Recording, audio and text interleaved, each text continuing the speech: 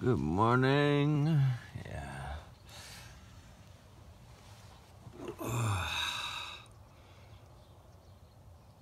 I screwed up. I have become way too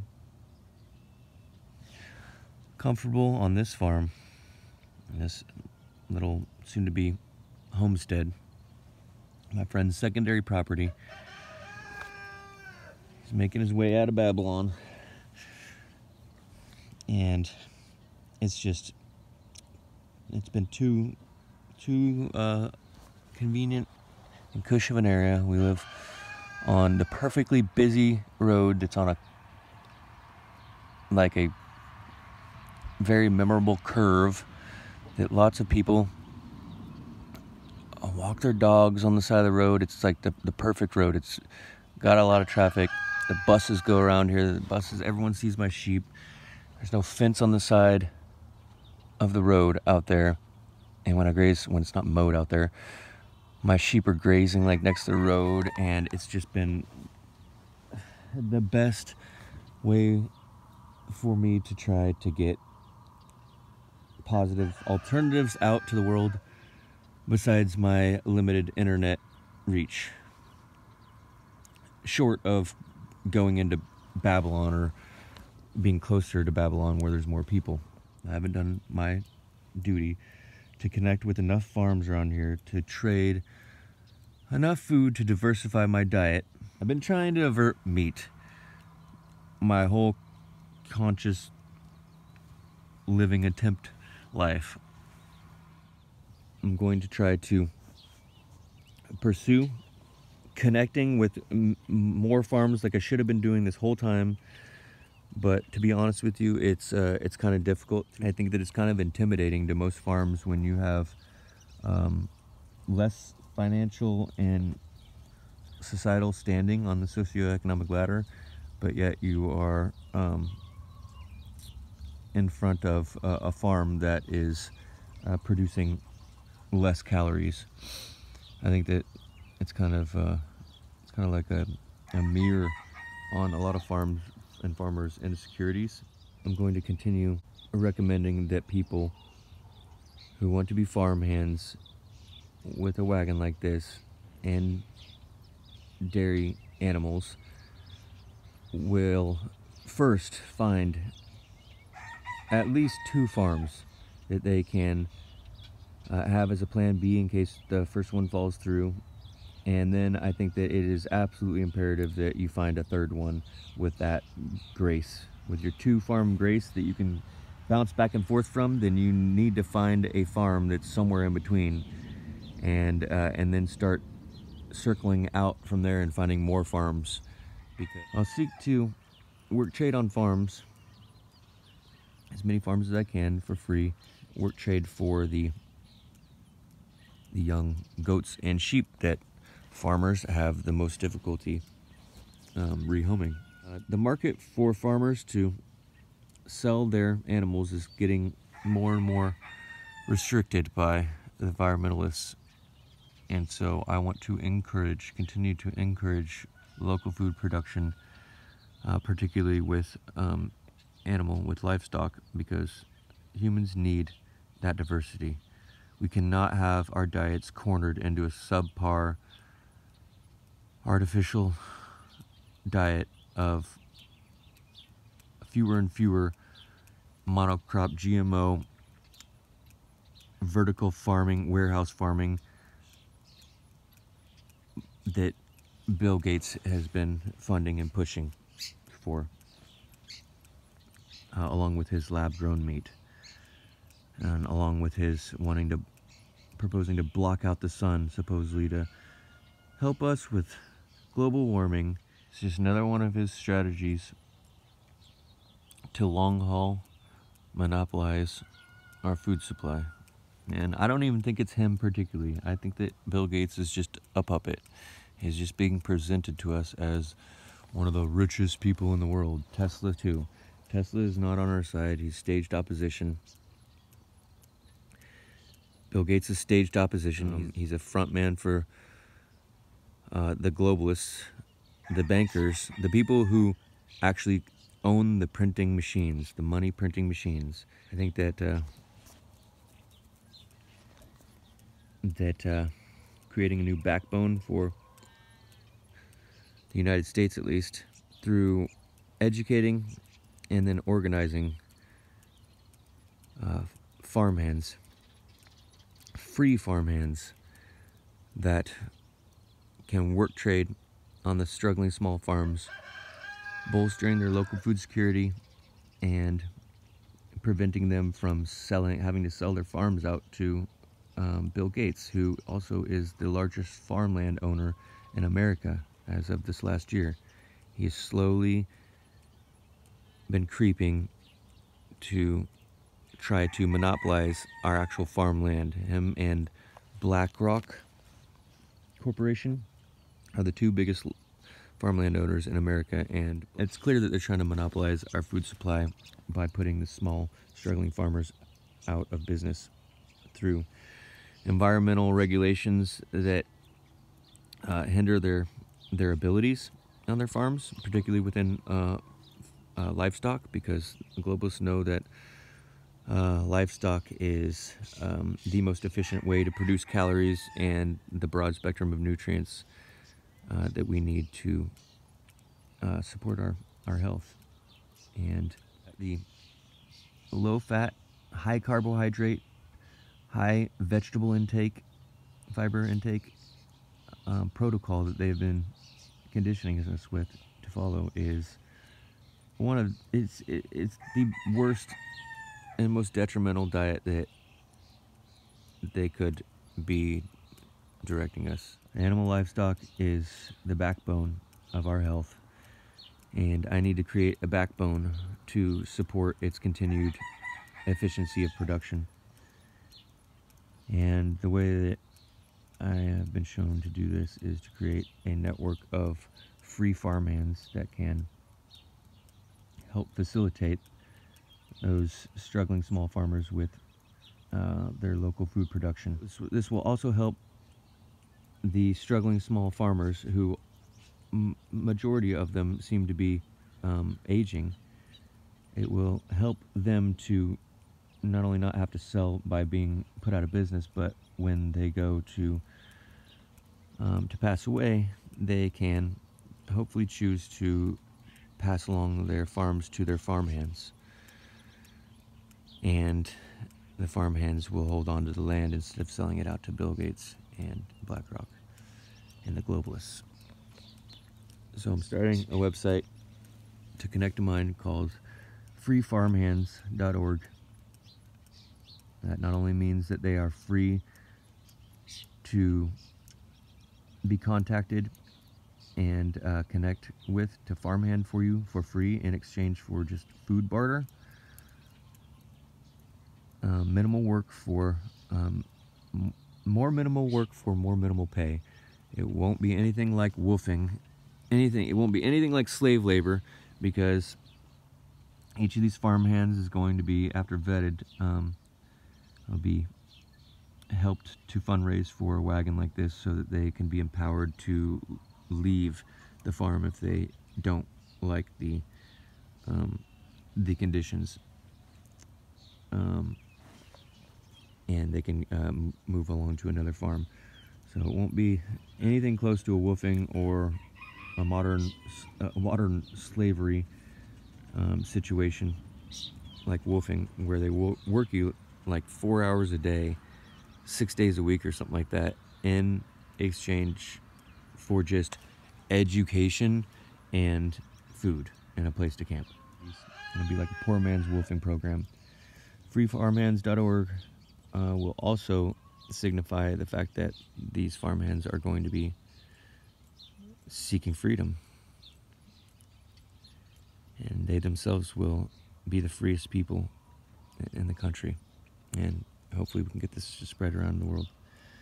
Good morning, chickens! Yeah. Alright, you guys got water. Oh God, thank you. Life is so ridiculous. Oh God, help us all hang in there.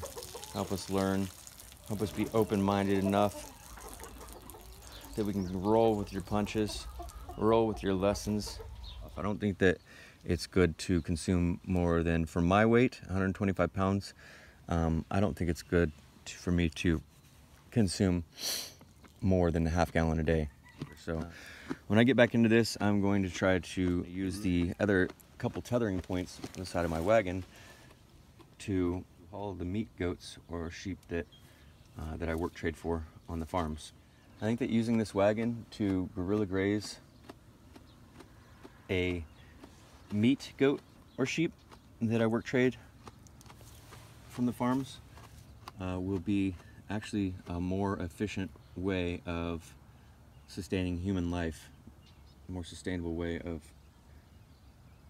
sustaining human life than dairy even, because if you add up all the nutrients and vitamins that are in the carcass of a small goat or sheep, it is way more complete. It's completely complete, whereas sheep milk is not complete.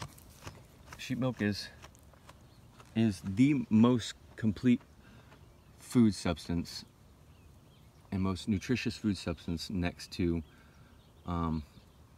liver and the animal itself is the way I'm looking at it now, instead of one part. Eating the entire animal is the most efficient way that we could be using these wagons, hauling one animal at a time to gorilla graze them. Gorilla graze them long enough that you can make sure that they aren't grain based, that they have vitamin K2 in their fat, which isn't in the fat of grain-based herbivores that haven't been fed chlorophyll. Herbivores that have chlorophyll have vitamin K2 in their fat, and that's one of the most important new vitamins that scientists have been finding lately. Weston A. Price found it like 50 years ago. He called it Activator X or Vitamin X or something like that. And they've known about it since then, but they've tried to suppress it, and it just came out recently, and it's not mainstream news. Its job is to direct the calcium in your body to the places it's supposed to be, like your bones and your teeth. So without vitamin K2, it gets haphazardly deposited around your body, and most detrimentally into the lining of your arteries, and causes calcification. The calcium causes calcification of your arteries, which makes them rigid, and they can't flex with the pumping of your blood. So it puts stress on your heart, causes all the heart diseases, and it also calcifies your pineal gland, which makes it much harder for your antenna, your receiver, to receive directions from everything upon praying. My Rosie, you ready to milk, Mama?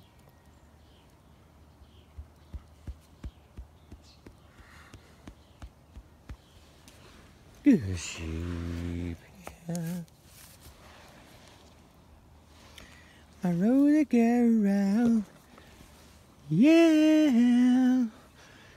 Yeah, I rode a girl around, yeah. My little Rosie mama, yeah. Yeah. Good sheep, yeah. What a good mama. Oh, yeah, I think that all the different parts of a butchered livestock, a goat or a sheep in particular, all the different parts, from the brain to the eyeball, the liver, kidneys, everything is, the testicles are excellent. If you've never tried testicle meat, it's the best meat that I've ever had. And I think that all of those, especially if eaten raw like our primal ancestors did, I think that the amount of nutrients are much more complete than this sheep milk. And so it actually makes more sense to use this wagon these wagons. It makes more sense for people in the future to use these wagons to guerrilla graze at least one animal at a time, that they are flushing of all of the farm's antibiotics or grain and parasites. You can parasite cleanse them, give them garlic, knock those out, feed them a bunch of chlorophyll, get their vitamin K2 up, and then butcher them and eat their entire being. And I think that that is clearly, to me, becoming the way that that we are going to be able to sustain humanity outside dependence on the artificial economic shitstorm in Babylon.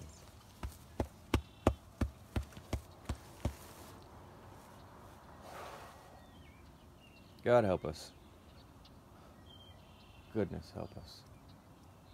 Yeah. Good girl, Rosie. Yeah. You ready, Mama? Listen up. There you go.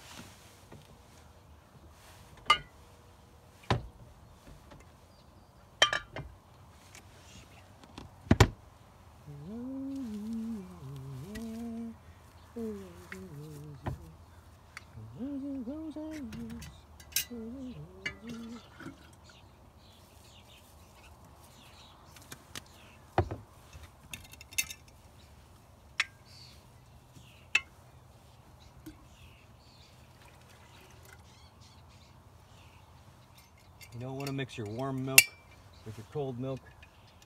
It'll sour faster. Hey, Rosie. Good girl, Rosie. Yeah. Good girl. Yes. We gotta do more of this coaxing. Massaging it down.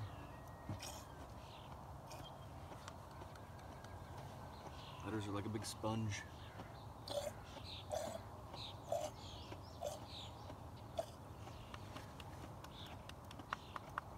Can't squeeze it.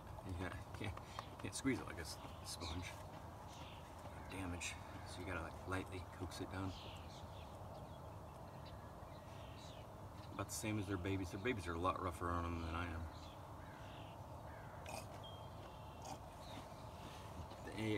When they get to be like 3 months old, they'll lift their mom completely off the ground, bumping up into her udder. If you think that's hard bumping right now, they bump like 10 times harder than that.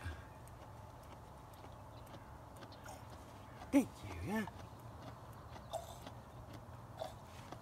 That's good, Mama. Yeah. Good sheep. Butt scratches, butt scratches, butt scratches, butt scratches. All right, go on. Good girl. Thank you. Yeah, and I'm going to try to haul around, guerrilla graze a meat sheep at a time, or a meat goat at a time. Usually they're younger when people are trying to get rid of them, so that'll play into it being a smaller portion that's more easily managed and preserved. In a wagon, and with a wagon and the tools that I'm able to carry. I have my little fold down, it's this big, and when it opens up, it's a herb drying rack, a hanging herb drying rack.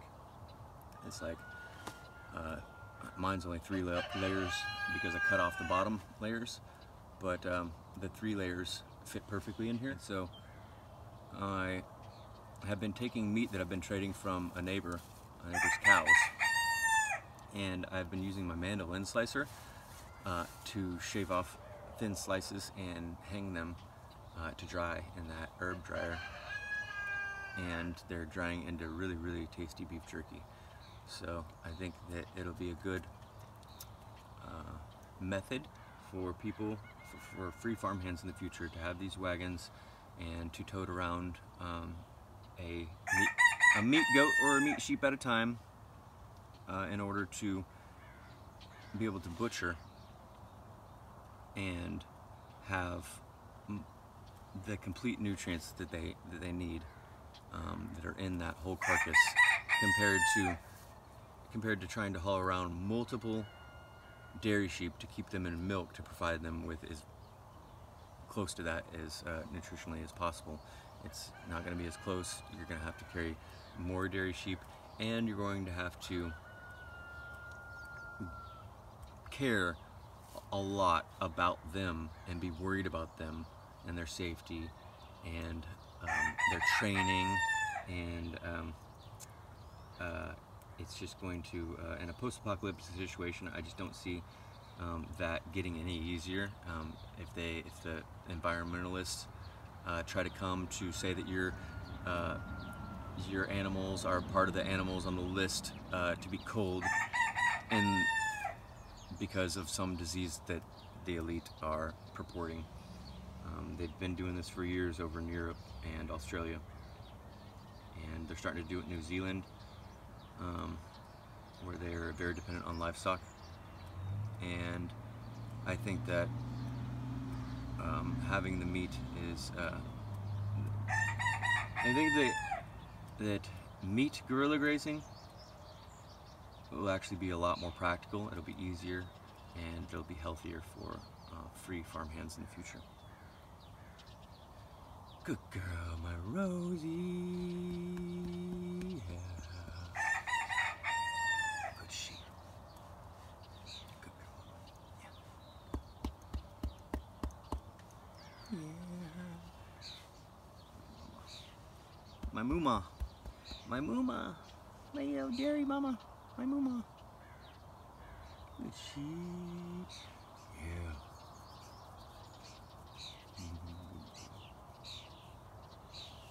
Yeah. Alright. Next. Who wants to be next? That tastes so good, just licking the jars clean. I love sheep milk.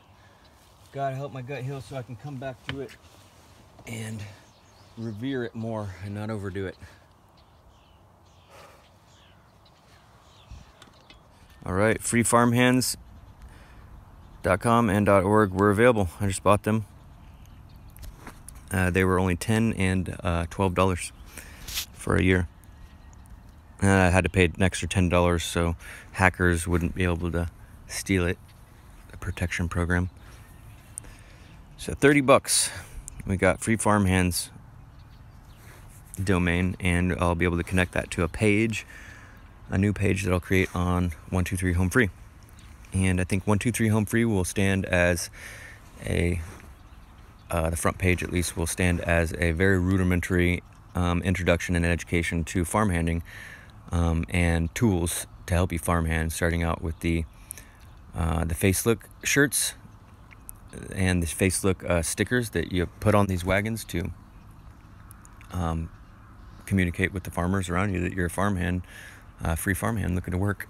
And the second tool that's on the front page of the 123 Home Free website is the survival credit card, which obviously can help people maintain themselves outside of Babylon when they're looking to connect with farms, especially after crap hits the fan.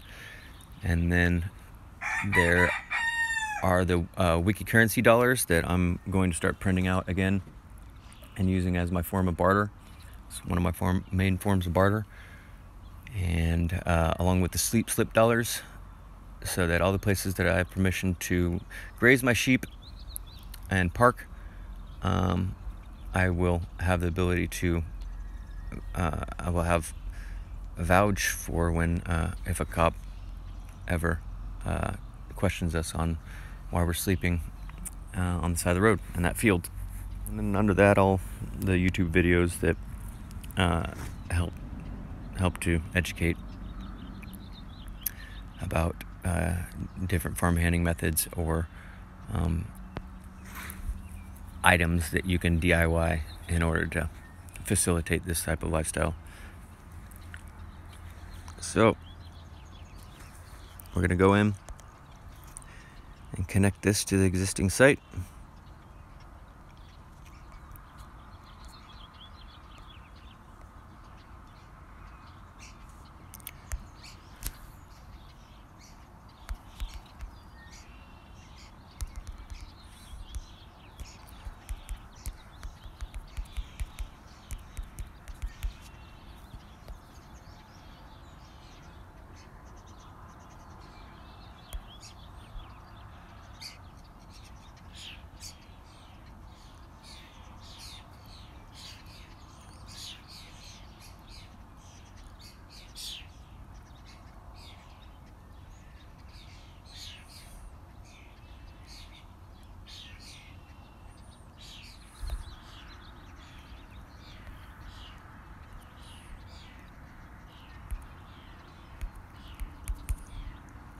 why it's not working.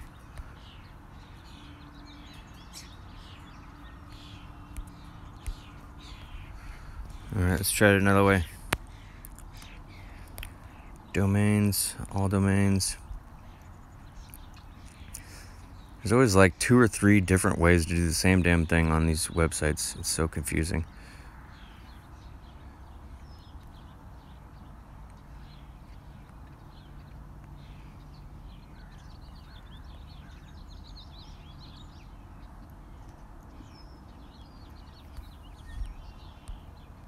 Manage GNS, that's where it was. So confusing, especially when they change up the way their website looks. You have to relearn everything. It's so confusing. I hate internet crap. Not my specialty, but I've had to learn how to do it over the years because I can't pay someone to do all this. All right, where is it at? What do we do? Forwarding. Here we go. Add forwarding. Let's see. Temporary destination URL.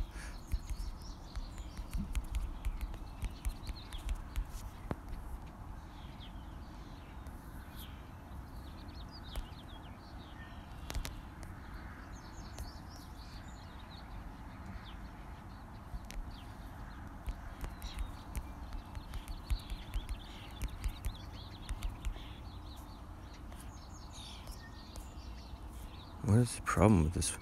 Why is it? There you go.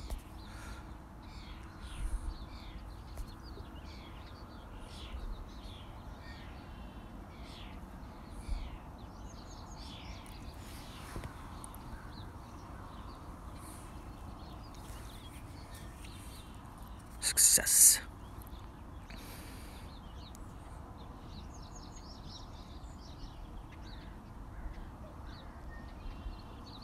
They're always trying to do this. They're always trying to sell you these new things using fear. Make sure your website is safe and always online. I just paid an extra $10 a year for the service of double verification of my account so that hackers supposedly can't steal it. What is this add premium DNS? Huh.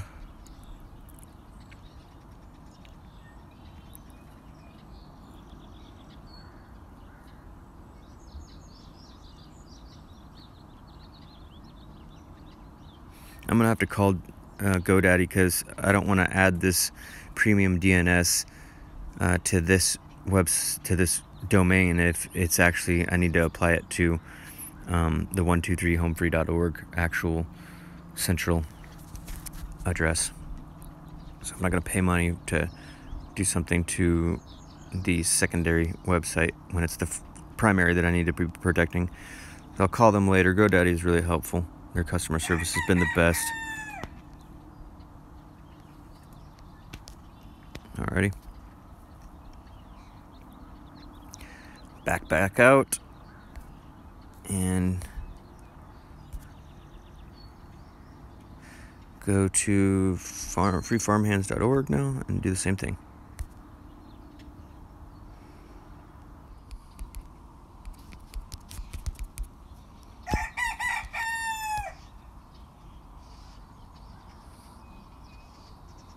Alrighty. It works. freefarmhands.com.org. It's taking a while to load the photos. There we go.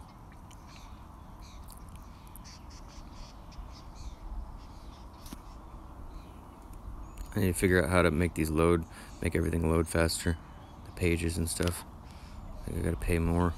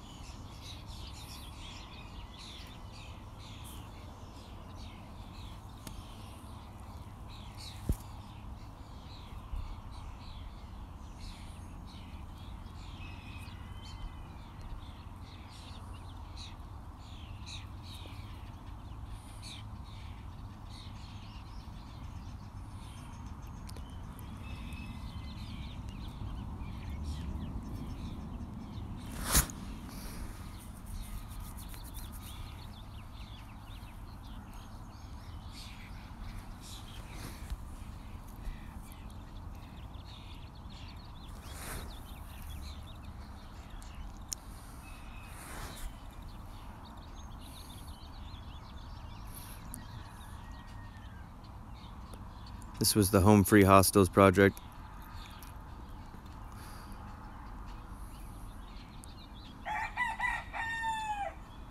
Maybe I can try to help establish these too.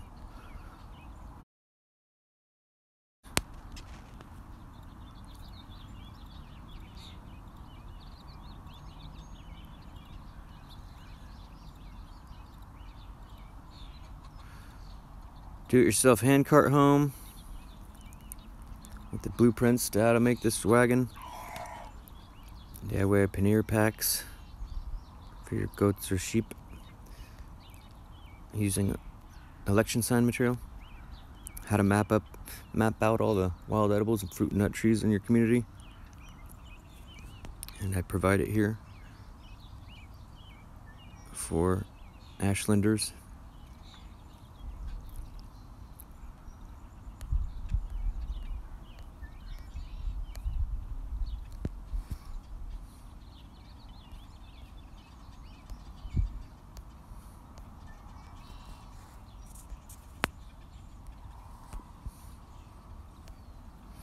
My box felting method. The DIY door sandals were invented through me. All this stuff is invented through me. I didn't invent any of this. This is all spirit. How to milk a milk sheep holding the bottle sideways so that nothing falls inside. I need to change that thumbnail to the bottle being held sideways. Evaporative coolers.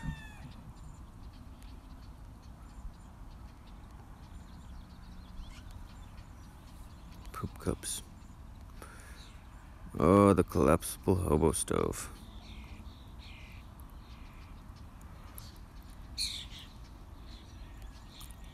So this is all going to serve as like basic education and item empowering content on this front page for the future free farmhands. They're gonna need a shelter if they don't have this wagon. They're gonna need to know about these instant teepee poles for their wearable tent.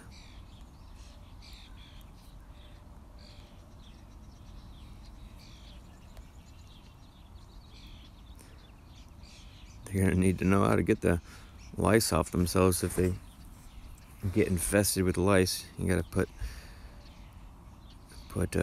tree sap into a tin can and cover it with a bunt pan or a ring pan, and anything that you can get to be convex to fit on top of that and fill with water. This is a hubcap. I've also used upside down old school dog bowls.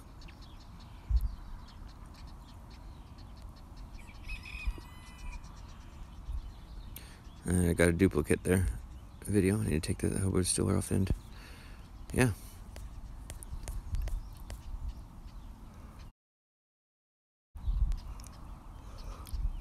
1, 2, 3, home free.